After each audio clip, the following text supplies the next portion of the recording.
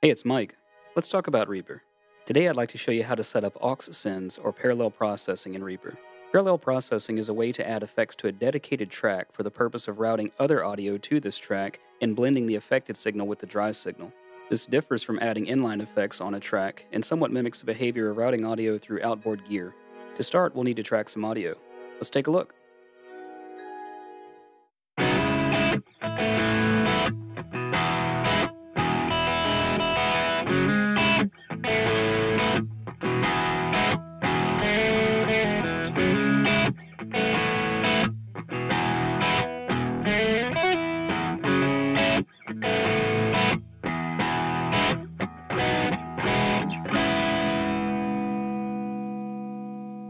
I used Audio Assault's Reamp Studio for the guitar tones.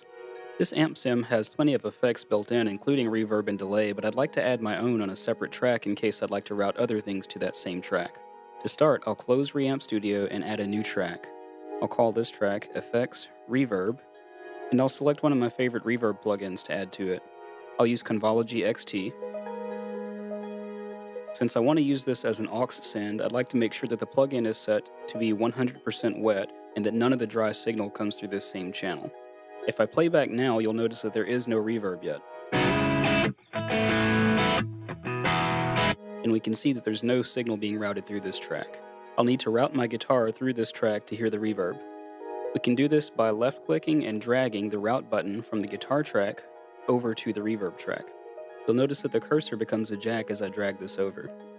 I'll drop it onto the reverb track, and we can now see that track 15 is routed into track 16 for reverb. If I play back now, we will hear the reverb. That may sound nice to you, but to me that is way too much reverb. We can change this a couple of different ways. We can turn the reverb track down and blend that into taste. My preferred method is to leave the aux track at unity and instead change how much we're sending to that. If I click the routing button on the sending track, this will show all tracks that I'm currently sending to, and as you can see, we have a slider to adjust how much we're sending. I can also click the routing button on the receiving track, and if we were receiving from more than one track, we would see each of those receives here and can adjust how much is being sent for each track. Let's turn down the send on the scratch guitar track until it sounds good.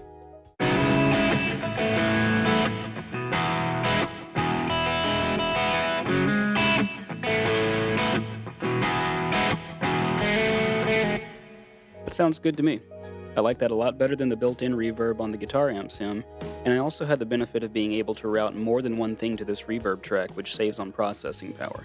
In other DAWs, there are several different types of tracks: mono tracks, stereo tracks, MIDI tracks, and dedicated aux send tracks. Some DAWs even have limits on how many aux tracks you can have, but in Reaper you're only limited by your hardware. I can add as many additional tracks as I want and create aux sends for them just by routing other tracks into them. Let's create one more aux send to add a delay to our guitar. We'll add another track, call it Effects Delay, and let's add a delay. Just like with our reverb, we want to make sure that this is a 100% wet signal, so turn down the dry slider, and we'll give it about 200 milliseconds of delay time. If we click the route button on our guitar, we can see that we're sending to the reverb, but we can also add a new send and send that to our effects delay track. Now we can control how much we're sending to each track. Let's see what it sounds like now. Now that delay is a bit much, so let's turn down our send to the delay and try again.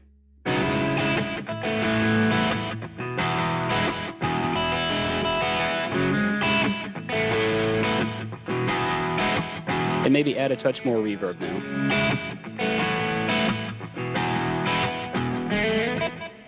And that sounds pretty nice. I hope this helps. We'll explore more parallel processing options in later episodes. If you're enjoying the content, be sure to like, share, and subscribe. And you can support the channel further by clicking the Buy Me a Coffee link below. I like coffee.